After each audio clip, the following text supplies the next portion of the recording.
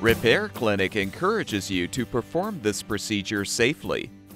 In this video, we will show one or more of these icons to alert you when to use caution.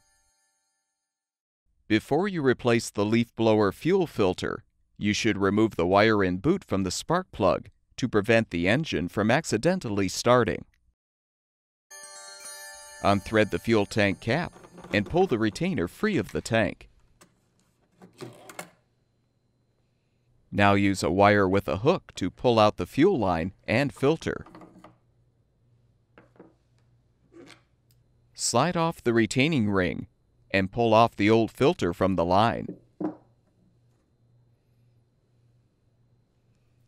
Install the new fuel filter by pushing it into place on the fuel line.